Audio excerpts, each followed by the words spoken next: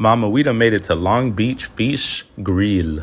I love the setup of this place. The menu offers a lot of different fish, a lot of different variations you can get down with. Offering Jones soda is crazy. The orange Jones soda tastes like an orange dreamsicle. And for any place to have this, they are focused on your well-being, dog. Got the fish sampler. That's my baby. All of this shit. Ooh, my mouth is getting juicy just thinking about it. Quick prayer. All of this shit, as you can see, I forgot to even show me eating it because it was so fucking good. I flew through that fish sampler plate, y'all. It was like fried fish and shrimp. Fucked it all up.